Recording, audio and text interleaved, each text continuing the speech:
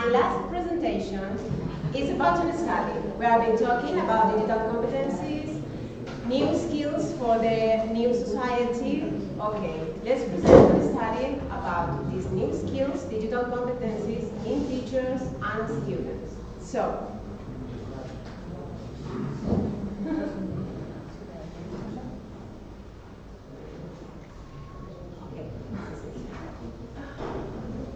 the growing digitalization of our society is causing large and rapid changes in major areas, as we have seen, areas such as employment, participation, social inclusion, and of course, education.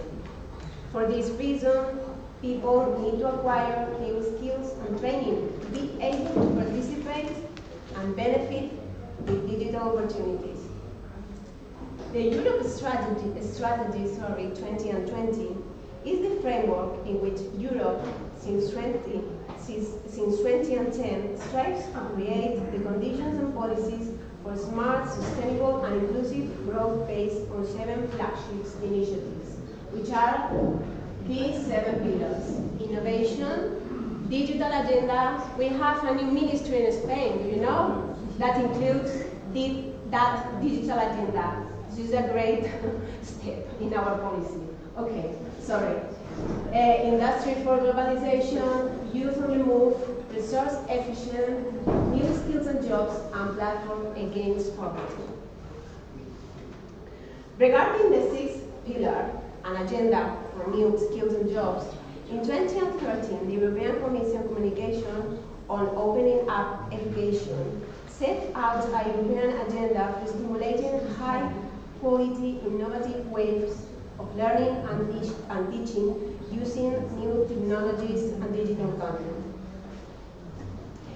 In June 2016, in a new proposal, a new skills agenda for Europe, working together to strengthen human capital, employability, and competitiveness, the European Commission began the report with a very significant phrase, or with a very significant sentence.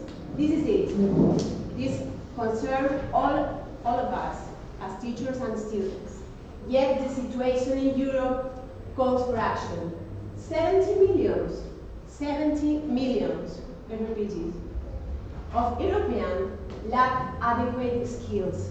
This is a lot of people without the adequate skills in the network society. So, don't panic. What can we do? Digital skills, digital competencies, the training of these digital competencies will help. So, in this state of affairs, education and training system encounter specific challenges. Digital skills acquisition and development are essential. As analyzed in previous papers, the European Commission acknowledged the digital competence in 2016.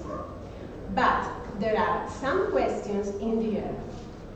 What's happening with teachers and students in this state of affairs?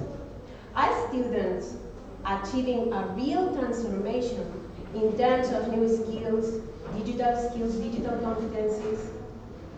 Are teachers having support enough? What is happening? So, we present a study that will give some light in this file, or will present empirical evidences to continue a very difficult file. So, the study that we present is about digital competencies in teachers and students in compulsory school. It's a descriptive, correlational research, mixed methodology, quantitative and qualitative. We have used questionnaires designed ad hoc, and the sample is 67 teachers and 678 students from Castilla y León, which is this area from Spain. Okay?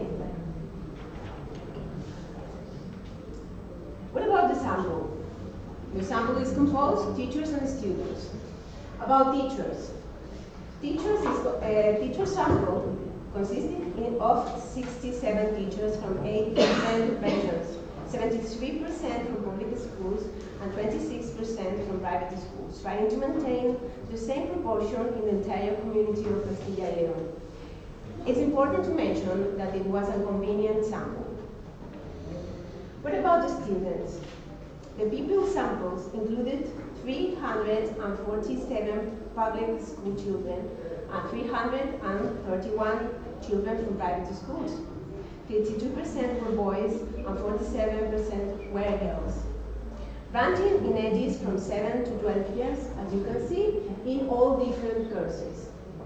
It's important noting that first grade of students here, it's a lack of one course here, 6-7 years more or less, they were out of the study because we consider they have not yet mastered their reading, writing skills. So it was difficult for the questioners, for the study, work with children that they can't write or read by themselves.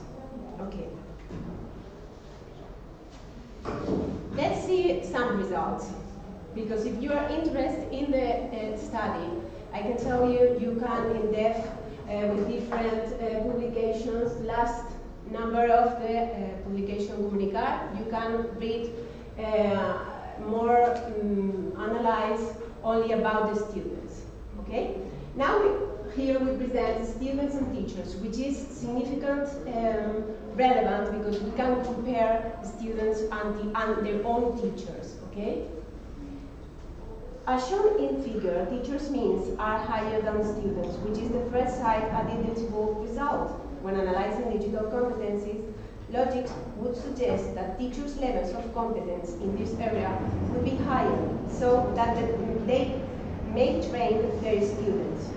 In other words, training is not possible if teachers are not fluent in this field, because here the main point is not if you have higher or lower level of digital competence. Is your level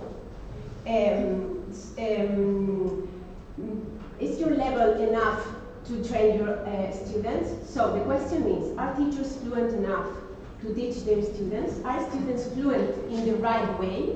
Because as you know, students, children, and in university, we all use mobile devices. We all have digital competencies at first sight.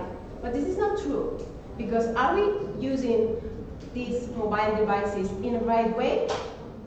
So this is why we need to go deeper.